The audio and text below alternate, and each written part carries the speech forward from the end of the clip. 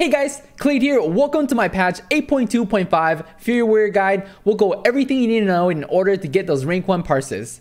First, your talent. Your first row of talents: War Machine, Endless Rage, and Fresh Meat. Endless Rage is basically going to be the best talent for mostly all situations in BFA, and actually throughout the course of the expansion from the beginning up to now, this talent has actually gotten slightly stronger because of the new Cold Steel Hot Blood trait and how we're basically hitting more Bloodthirst than we used to from the beginning of the expansion. So that means you're going to get more rage, right? That means you're going to get more enrages. And also because of a gear, because we have basically more haste and more secondary stats to work with, you're going to be rampaging more, which means you're going to be getting enraged even more. The reason why War Machine doesn't work as well is that you basically need too many enemies to be constantly dying for War Machine to provide as much value as Endless Rage does, even in AoE settings. And Fresh Meat is kind of there, like you can maybe use it for PvP settings, but it's kind of meh. Second row of talents: Double Time, Impending Victory, and Stormbolt. Double Time is basically going to be your go-to for whenever you can't CC anything with Stormbolt, right? If there's Mythic Plus or PvP, you can definitely take Stormbolt, but if not, just get the 2 charges. Third row of talents: Inner Rage, Sudden Death, and Furious Slash. This row is kind of like the first row where it's like really contested for DPS, right? For single target, it's really the choice between Sudden Death and Furious Slash. For PvP or AoE oriented fights, it's going to be Sudden Death is going to take the win. Even for single target, you can take Sudden Death if you somehow really don't like playing with Furious Slash. But right now, Furious Slash does edge out slightly higher on single target DPS. Next row of talents, you have Furious Charge, Bounding Stride, and Warpaint. Right now, mostly for raiding, as long as you don't need the shorter cooldown for Bounding Stride, you just take Warpaint. Basically, for every type of content, if you don't need Bounding Stride because there isn't a constant mechanic that comes up like every 30 seconds where you need it, then you just take Warpaint instead, and that will serve you just fine. Next row, we have Carnage, Massacre, and Frothing Berserker. Literally just always take Carnage, don't even think about the other 2. Level 90 talents: Meat Cleaver, Dragon Roar, and Blaze Storm. This one is kind of a choice between Dragon Roar or Blaze Storm. Dragon Roar, of course, is the better single target talent, but as far as for AoE is concerned, Blaze Storm can work better if you stack off your cooldowns with it, right? You can burst harder. If it's like a huge AoE burst of over 5 targets, technically Blaze Storm will give you the edge here. And of course, it lets you immune stuff, so if there's any CC abilities in Mythic Plus or PvP, you can always immune it with Blaze Storm. Next row of talents, you have Reckless Abandon, Anger Management, and Siegebreaker. This one is actually closer than you might think than some of the other talents, but Siegebreaker is by far the best. But if you somehow really don't like playing Siegebreaker, you can go Anger Management, and there's even cases where you can go Reckless Abandon, but in reality, Siegebreaker is going to be the best. Especially now with the essences, which basically lines up like your cooldowns very well in like that 30-second increments, Siegebreaker does do very well. So basically the talents that you see on your screen right now are going to be your best single target talent setup. Right, this is if I'm doing a single target fight and I don't need any movement, right, I just take this. If I'm doing either PvP or Mythic Plus, then I'll change this to Stormbolt, right, change it to Sudden Death, and then I'll change this to Blaze Storm. And then if I'm doing situations where if we go back to single target for here, and we don't want to try hard with Furious Slash, then you can always go Sudden Death. It does make the rotation slightly easier because there's one less thing you're keeping track of, right? You don't have to make sure that this buff is constantly kept on. But regardless, that should serve you well for all the talents. And then the new thing, of course, right, that wasn't in our original 8.0 guide is now the introduction of these essences, right? So all these things that you get. First off, Condensed Life Force. This is your best in slot single target essence. It's going to do the most amount of burst damage for a single target, right? 3-minute cooldown, you pop it, and basically if the entire time that the guy is up, because every time that he hits a target, they're going to have that debuff on them where they take 5% more damage, right? And of course, whenever you proc the miner, they're also going to be taking 5% more damage for 6 seconds, right? And on top of that, when he pops up, he gives you a 2% haste stacking buff that stacks up to 5 times. So you get 10% haste, you get 5% increased damage the entire time he's up. Lines up pretty well with their cooldowns, right? 3-minute cooldown just means you get to use this every other recklessness. Next, we have Essence of the Focusing Iris. I think this essence, as far as the major power is concerned, is better when you're less geared. So if you're kind of newer warrior starting off, or if you're not as geared as everybody else, it's okay to use as a major because you're more reliant on just this ability doing all the damage. And then as far as for the minor power, it's pretty good because it gives you haste. And we'll go over the best setups for all situations in a second, but it's a pretty good minor to have, especially if you don't have to switch targets. Purification Protocol. For this one, the active summons the beam. It kind of sucks. Nobody really uses the active, which is why it's going to get buffed in patch 8.3. So we can wait for that. The minor power, the reason why it is good because it does 50% additional damage against aberrations. On top of that, this is the only minor proc that actually does AoE damage. right? None of the other miners here, when it procs, can do AoE damage. Now, obviously, if they buff your stats, you can count that as AoE damage because it buffs your abilities, but this is the only ability where it deals damage in AoE fashion when it procs. So I definitely take this for like Mythic Plus or any fights with aberrations. Blooded Enemy, this is the best major power for AoE setups, for AoE burst, because you get that huge crit hit chance and critical hit damage, which is really big because we're stacking crit anyways, right? So this is going to be really good for that. The minor power, it's okay. Some people like it, some people don't. I wouldn't say it's one of the better ones, but you can take it if it somehow matches your stats. Conflict and Strife, you don't take this for the major power. The major power sucks in basically all situations unless you're going against like rogue mage or something and you just don't want to die in a stun. The minor power is pretty good actually because it gives you versatility, which gives you a double benefit of DPS and survivability. So for characters who are lacking in versatility, where the damage component of this is actually good for you, this is a great trait to have, because if it does the same damage as every other minor, you might as well take it because it gives you more survivability on top of that, right? Next, you have Memory Lucid Dreams. This could have been good, but it doesn't really work that well for Fury. If you use the major power, you basically end up getting too much rage, and then the minor isn't that good, so it's whatever. It was better when you're less geared, but once you get geared, it's whatever. Crucible of Flame. This one, major power, you basically don't use the Fear Word because the reason when you use this as an ability, it wastes the global cooldown and you don't gain any rage during that, right? So you don't really want to do that. And then as far as the minor power is concerned, it actually is one of the best single target minor power. So generally you don't use it as a major, but you do use it as a minor. World Vein Resonance, you wouldn't use this as the major because there's better ones, but you could use it as a minor if somehow everybody's using it. But I would still personally stay away from it. It's not one of the better ones. And Bound Force, this thing got nerfed like crazy from when it was on the PTR. Don't use it, it sucks now. Vision Perfection sucks for Fury, don't use it. Ripple in Space, I mean, it's a pretty meme one. You can see that I still only have the rank 1, so that tells you how bad it is. But as far as for complete setups, right, for single target, you're gonna go Condensed Life Force as the major, and then you're gonna go Crucible of Flame, and then the third one, you kind of have a choice. You basically can choose between Essence of the Focusing Iris, if haste is more valuable for your current character, or you can go Conflict and Strife if your current character already has a lot of haste from your other pieces of gear, and then you need some versatility, right? So that's kind of the ones that you will switch. As far as for AoE is concerned, you now want to do Blood of the Enemy as your major, and then you want to replace your Crucible of Flame with a Purification Protocol. And then the same thing here for the third one, Conflict and Strife and Essence of the Focusing Iris. You can switch that based on whichever stat is more valuable to you. Though I would generally stick with Conflict and Strife because there is no penalty for switching targets with Conflict and Strife.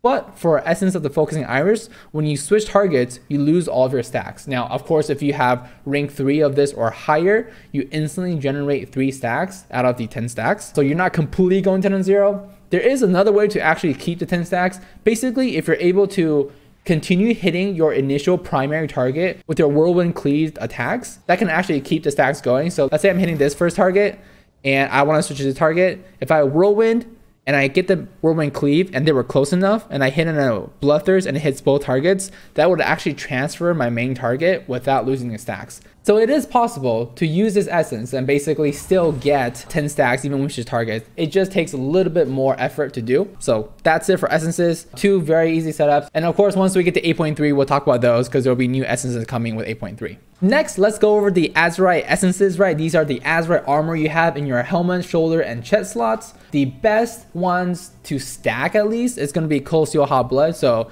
if you can get Cold Steel Hot Blood on all 3 pieces, great. Basically, for gaining more value, each additional trait just adds more, right? Whereas for something like Embroidered Ferocity, you really just need 1. Having 2 or 3 doesn't really help you that much because you just want that chance to proc Recklessness, right? So like that extra rampage damage on Embroidered Ferocity doesn't really mean much. And of course, the third ring of talents, right? Overwhelming Power, or which stands for OP. This is the best in slot essence in this ring, right? So the first 2 rings share a pool of traits. The third ring shares its own pool of traits, but Overwhelming Power is so much better than every other trait in this row that sometimes trying to get 3 Overwhelming Power, so 1 Overwhelming Power in each piece of gear, can actually push a gear to have slightly worse traits up front, but still be better. But actually for Fury Warriors right now, we can actually get the best in slot traits, right? Which is basically having 3 Cold Steel Hot Blood, 3 Overwhelming Power, 1 Unbridled Ferocity, right? That's like the minimum for the best in slot gear. Now, what does that leave you? That leaves you with 2 essences that you can kind of play around with, right? If you can get a Simming Rage, great, because now you're getting more rage for a Rampage. And this is the same thing as Unbridled Ferocity. You just want 1 Simming Rage. And then as far as for the next one, you can get a Loyal to the End, which comes from a raid, which is better in a raid setting than anywhere else, right? In a Mythic Plus or PvP, it's not as great, because for Loyal to the End, you get the full value when there's 4 other people with it. So it's much easier to do in a raid setting because there's 20 people in a Mythic raid, or potentially more if you're doing normal heroic. And then if you can't get this, the shoulders from Mythic Plus are also pretty good. That's probably even harder to get. That one has Swirling Sands. That one actually has a slightly higher DPS based depending on how many people die, right? Because Loyal to the End gets even better if people die. But basically, those are the requirements, right? 3 Overwhelming Power, 3 Cold Steel Hot Blood, 1 Unbridled Ferocity, and if optional, and if it's just a bonus, right, you can get Simming Rage, you can get Loyal to the End, you can get Swirling Sand, you can even get a Reckless Flurry if you want, and then it doesn't really matter what else you want. You basically just sim, and then you pick the best trait from there on. And then just to touch upon gear briefly, right, of course, Bentha gear in all the slots with sockets is going to be best, right? The boots are crazy good, 3% critical hit damage, insane. Trinkets, the 2 trinkets from the raid are going to be the best. Dribbling Ink Pod, Ash Range Razor Coral, Gatiku Cut of Death is going to be really good. High level weapons with sockets are going to be really good.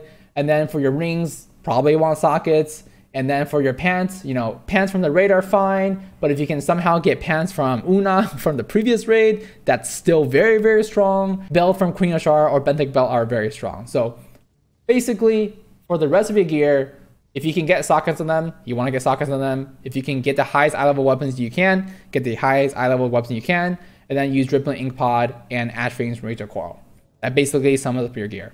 As far as your stats is concerned for your gear, you're going to want crit and haste. That's going to be the 2 best stats for your character. And of course, crit's value goes up depending on how much Cold Steel Hot Blood you have, right? So Cold Steel Hot Blood activates when your Bloodthirst critical strikes.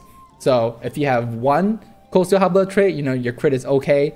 2, your crit becomes your best stat. If you have 3 Cold Steel Hot Blood, then crit is by far your best slot, right? So that's kind of how that stat works out. Haste is generally always good for Fury, right? It's always at the top, and then it's only not at the top because of the value of crit with Cold Steel Hot Blood. So that's also going to dictate your weapon enchants, right? So you're going to want a Deadly Navigation and a Quick Navigation. You can sim if a Force Multiplier is better than Quick Navigation, but for me, it's basically the same, so I just prefer Quick Navigation anyways. So I've just kept with these 2 enchants. And then as far as for your enchants and your sockets, it's just going to be, you know, haste or crit, depending kind of your character when you sim it, what values are higher. Obviously, you want the 60 plus crit or haste enchants, and then you want the 50 plus crit or haste gems, right? So that should help take care of your gear. Also, if you're in doubt, as long as you have Cold Steel Hot Blood, just going crit on all of your gems and enchants are probably going to be fine. Next, let's go over the rotations and spell priority, right? So this is going to be excluding like your recklessness and your Siegebreaker. Like, what do you do with all of your normal abilities, right? There's basically 6 of them. What order should you place them? On top of that, this is actually easier now than the first guy. I redid some sims and it's super easy now, right? All there is to it, step 1, right? The highest priority. So remember, these are not necessarily you just press them in the order. These are every time you can press an ability, you go down a list and you just hit whatever is the highest, right? First off, Rampage, if you're currently not enraged, or if you have 90 rage, or if you have recklessness running. So what does this mean? This means currently, if you're not enraged, you hit Rampage, so that way you can get enraged, you know, instantly because you're doing more damage during enrage, right? Second, that means if you currently have the enrage buff, right? If hitting the next rage generating ability isn't gonna rage cap you, then yeah, you just get generating more rage, right? And then you hit your Rampage. That way you can maintain and keep your enrage uptime as high as possible, right? And the reasoning why you're hitting your Rampage at those numbers instead of, you know, hitting your Rampage at 100 rage is just so that way you don't waste any rage, right? You don't want to be at 100 rage, hit a Bloodthirst and auto attack and gain all this rage that, you know, nothing happens to it, right? Because you're already capped, right? So that's why step 1, Rampage if you're not enraged, or if you're at 90 rage, or if you're currently in recklessness. Next, we have Execute. That's it. You don't need any buffs. If you have Execute, whether it's from a sudden death proc, whether it's because the target is less than 20% HP, Execute. It generates so much rage that you just want to use this as much as you can, right?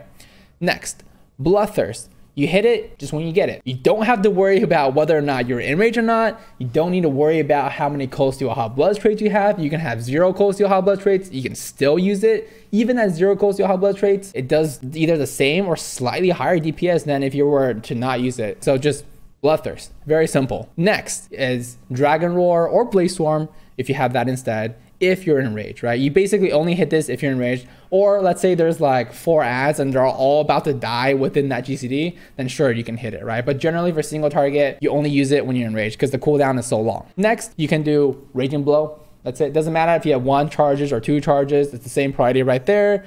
And then you have Whirlwind or Furious Slash if you talent it into Furious Slash instead.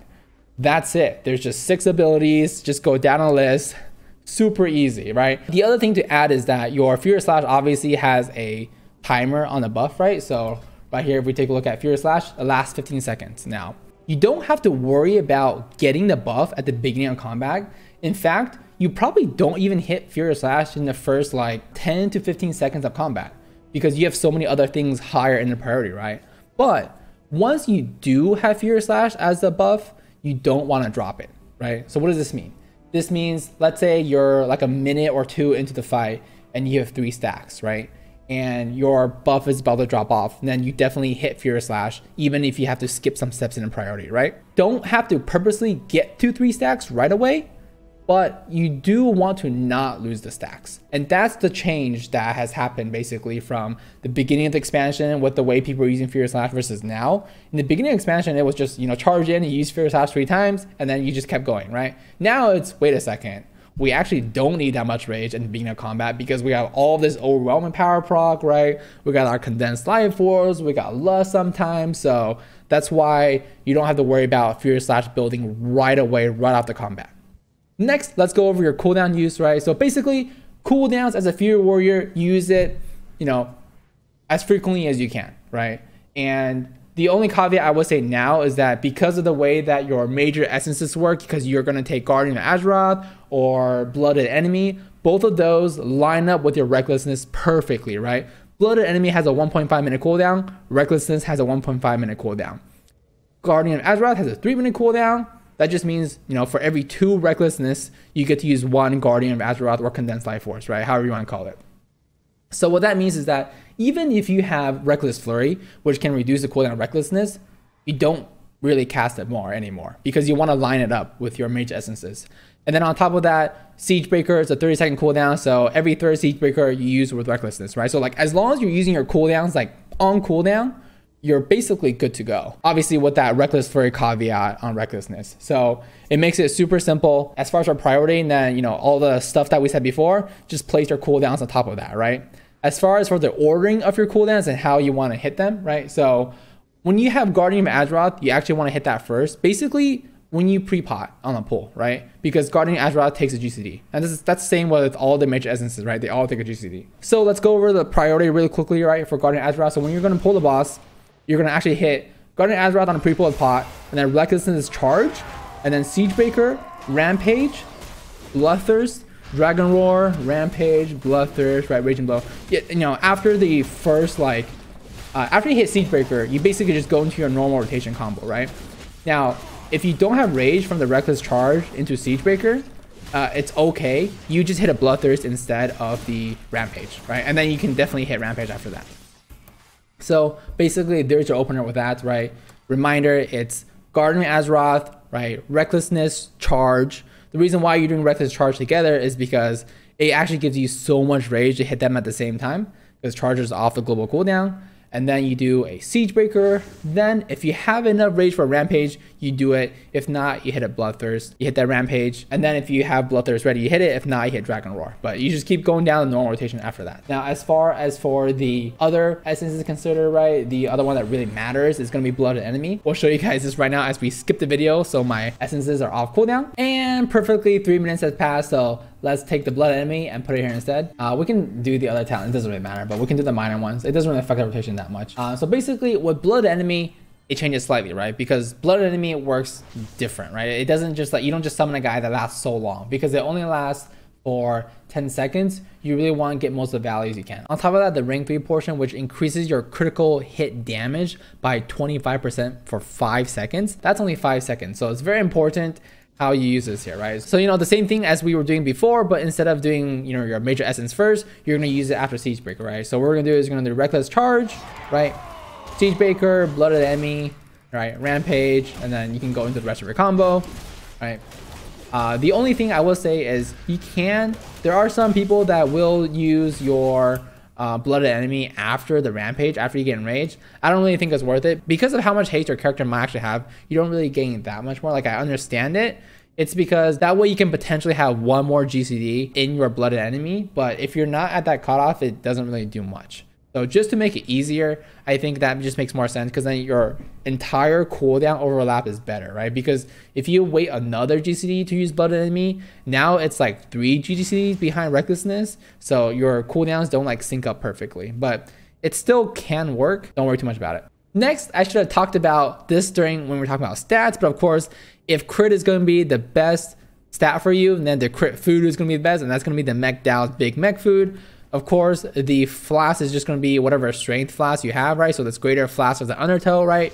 360. If you can use Battle Scarred Augment Rune, definitely do that. It is pretty expensive to use these, but if you have the goal to do it, go ahead and do it. And then for pots, the best pot is going to be Potion of Unbridled Fury. This thing just does so much damage. It also lasts a minute. Obviously, if you're doing older content where things don't live for a minute, it doesn't do as well, or 2 minutes, but it's huge. It lasts for a whole minute. So just make sure that you're staying on your target the entire time. It does crazy amount of damage. I think it's basically what that Fire Breath potion was supposed to do back in Legion, but that one didn't end up so well. But this one is actually really good. So single target, use this. You technically can use Potion of Empower Proximity and AoE as long as you're AoEing for 25 seconds straight. That is actually kind of hard to just AoE for 25 seconds straight. And I don't think that many people use a potion like this in a Mythic Plus. Maybe if you're pushing higher keys, you can try using this for AoE instead. But yeah, that's basically it for this guide. And of course, if you guys ever want a written version of my Fury Warrior guides, you guys can always check out furywarrior.com and let me know if you have any questions down in the comments. And be sure to like and share this video if this video did help you, and feel free to subscribe to see more. See ya.